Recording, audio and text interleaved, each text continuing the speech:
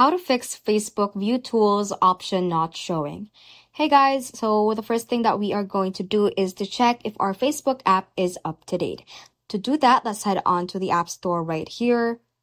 Let's search for Facebook through the search bar and tap on Facebook right here. Now to check if it is up to date.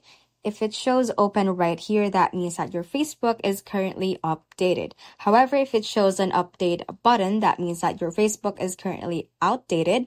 So just tap on the update option so that you will have the latest features, including the View Tools option on your profile. After you have made sure that your Facebook is up to date, let's open up the app and click on this menu option at the bottom right-hand corner. Click on this to visit our profile page.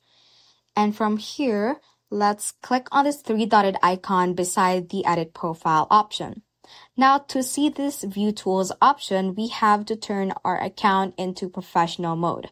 Now, you should be able to see this option right here that says Turn on Professional Mode. So tap on that, and this page will show up. So just click on Turn on right here. Let's wait for this to load. And then you can set that up later. Let's go back to the page and to our profile page. As you can see, there is now the View Tools option.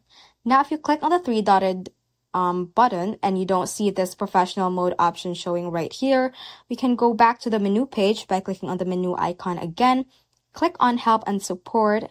Click on Report a Problem. Report once again. Click on Include in Report and then search for Profile. Tap on Profile, and then let's click on this Take Screenshot option right here. Let's get to our profile page.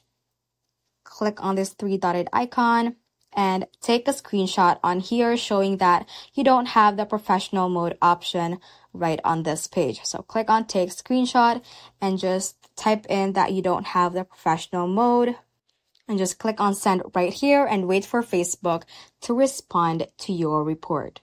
So that ends this tutorial. I hope this video helped you out. If it did, don't forget to like the video and subscribe to the channel.